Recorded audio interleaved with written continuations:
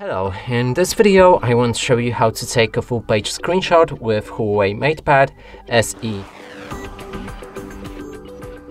And to do this, we'll need to open any app that allows us to scroll down. In this case, let's go for the settings.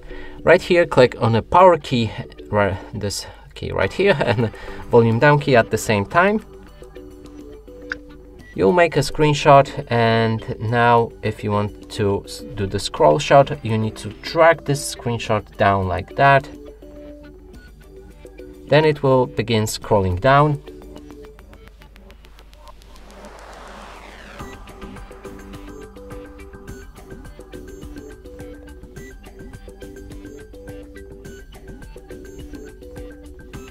And when it reaches bottom, you will see the full page screenshot.